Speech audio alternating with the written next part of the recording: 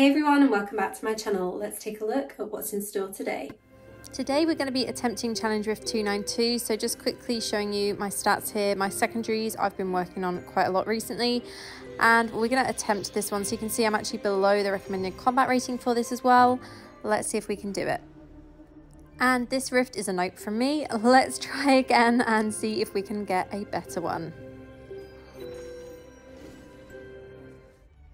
Okay, so this is definitely a better map. Let's get started. And I don't know why that happens. I think you've seen it in one of my other videos recently where I enter a rift and there's nothing and then suddenly the mobs are literally on top of me.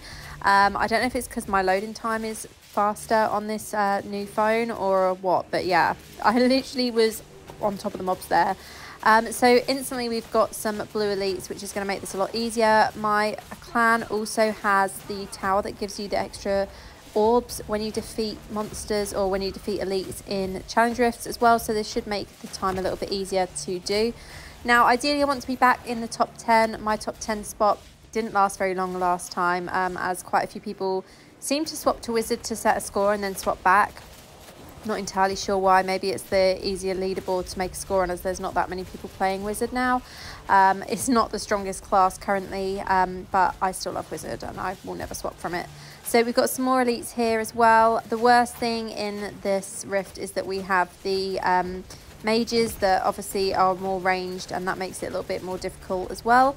But so far we're making good progress, and yeah, let's see if that continues.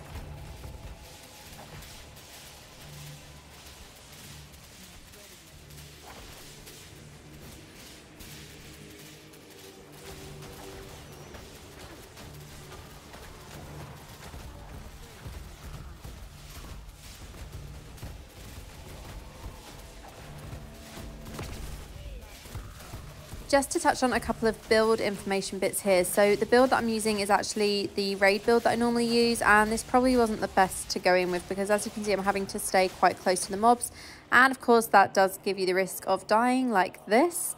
But this is one of the higher damage builds that I use, and what I've done is I've swapped out the ice armor essence from the Heart of the Storm to Hailstone, so that I have that 6-hit immunity as well from ice armor. Obviously I died instantly there. I forgot to activate my ice armor, or it just, well, I didn't forget, I did click it, but it obviously didn't register, or I didn't click the right part of my phone screen, whatever. So normally I wouldn't bother with these yellow elites, but this one is kind of in the way, and I feel like it's just going to follow me anyway, because obviously that's what the mobs generally tend to do in these rifts as well.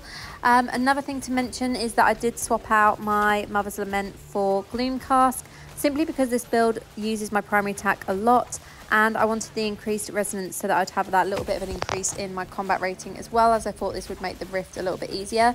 So I had attempted this rift already, but last week I found a couple of decent gear pieces, and I also updated my citrine gem to have higher potency, which has given me just over 5k potency in this build as well. So that's why I thought I would give it a go and see if we can actually complete 292 this time. And I'm making better progress than I did previously. When I tried this before, I literally was just dying straight away and I couldn't even get anywhere with it. So having that increase in combat rating, resonance and my potency has obviously made a little bit of a difference here. Ideally I want to get to the blue mob that just popped up on the minimap there, but I definitely need to pull these normal monsters away first, and I'm taking a lot of damage as well. And so I'm just retreating a little bit so that I can pull these normal monsters away. I'm also really low on ice armor and taking heavy hits. So as I mentioned, there's a lot of those mages and their hits are really hard. They generally cause more damage to me than any of the melee monsters. So I'm trying my best to not die again, because I don't really want to add time onto my overall time for this. So yeah, just retreating as much as I can so that I can use my ice armor and also my potions there.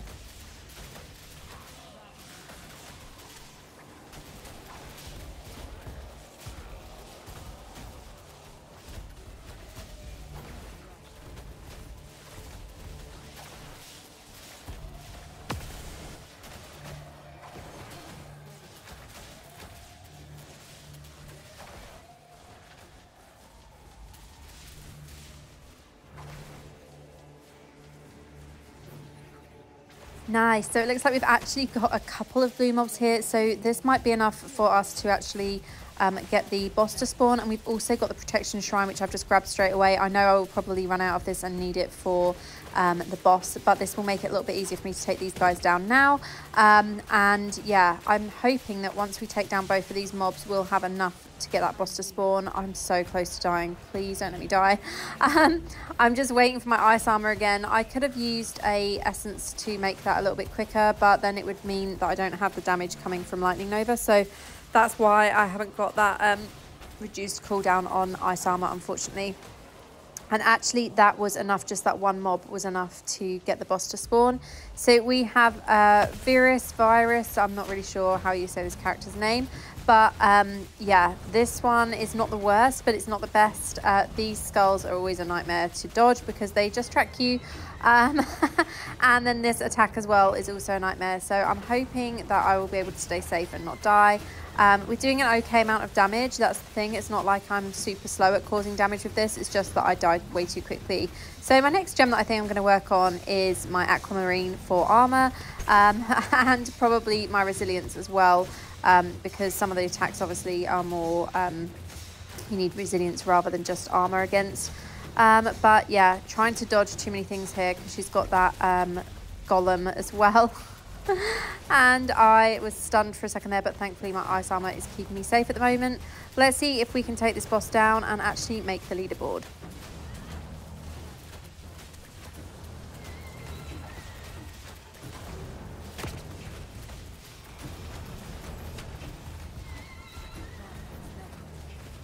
That was super close. I was just in slightly the wrong position there and took quite a lot of damage from that attack, and then managed to use my potions as well as getting my ice armor again.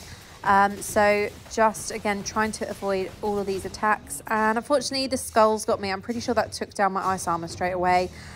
So I was just waiting for the golem to disappear before I used my revive there. Generally I do that with the bosses, so if you wait a couple of seconds, sometimes even just 1 second extra, you'll find that their mobs, summons, anything like that will just disappear, so that you have a better chance of obviously actually causing damage. But unfortunately there I was got by the red skulls and the tracking skulls as well.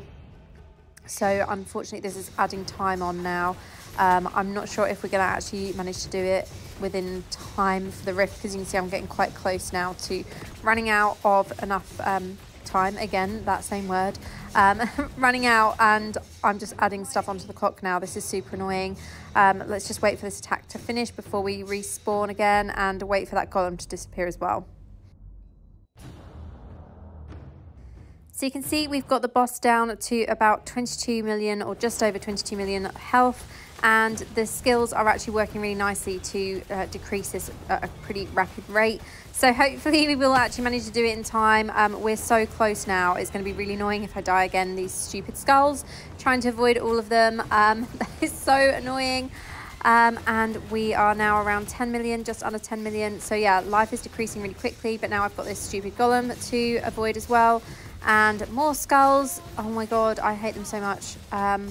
This is probably one of the worst bosses I could have actually got. But we're gonna, yes, we've managed to complete it. So 8 minutes and 8 minutes and 8 seconds pretty much. We've actually managed to complete it. So let's take a look now and see if I managed to make it on the leaderboard. So I did manage to scrape in at 10th place on the leaderboard, so I'm super happy with that, and I didn't think I was actually going to do it. So yeah, really happy with that result. Hopefully I can find some higher combat rating gear. So this was my monster difficulty. So I was taking 158% more damage and dealing 61% less damage as well. So I forgot to share that earlier in the video, but I grabbed a screenshot just now to share with you. So that is it from me today. I hope you've enjoyed watching this. As I said, build information is in my raid build video. I'll link it in the comments below. And as always, have a great day and thanks for watching.